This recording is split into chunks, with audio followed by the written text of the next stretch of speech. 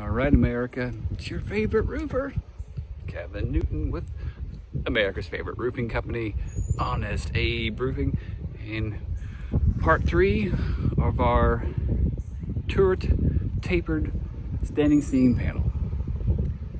Well, that's what it looks like behind me.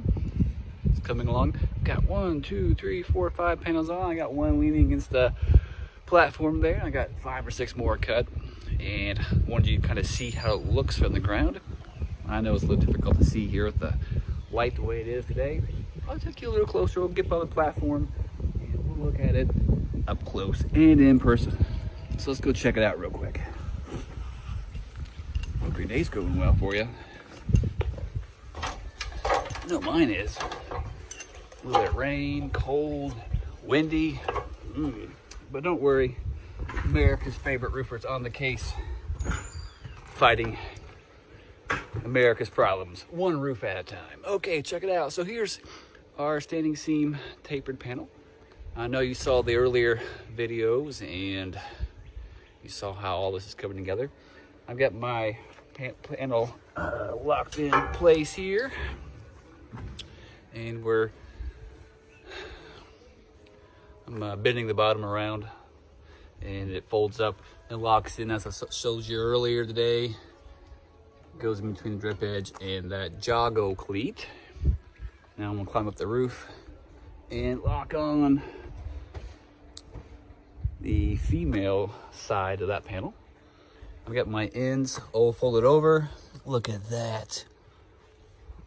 No openings, like a pro. You can always tell a novice who installs standing seam, they don't close off the ends. They just cut it, put it down and snap it in place. They probably wear a straw hat, be my guess. Anyway, so there we go. Professional as always, looking great. Tapered panel system going around the turret. And as we spoke about earlier, we took out all the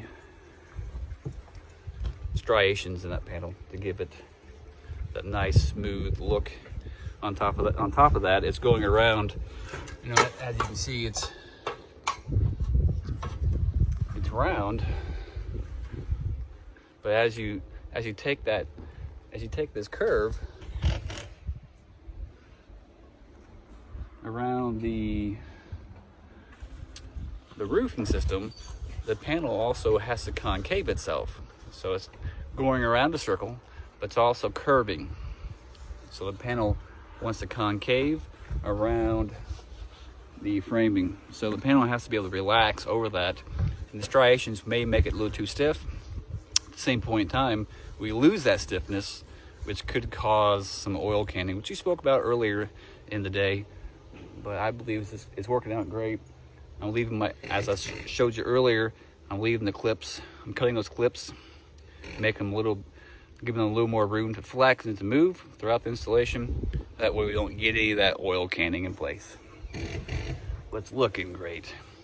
If you've ever thought about installing standing seam, but you're just not sure how to do it, well, give your favorite roofer a call and I can walk you through it. Or better yet, I can just come do it for you. Why would you want to do it?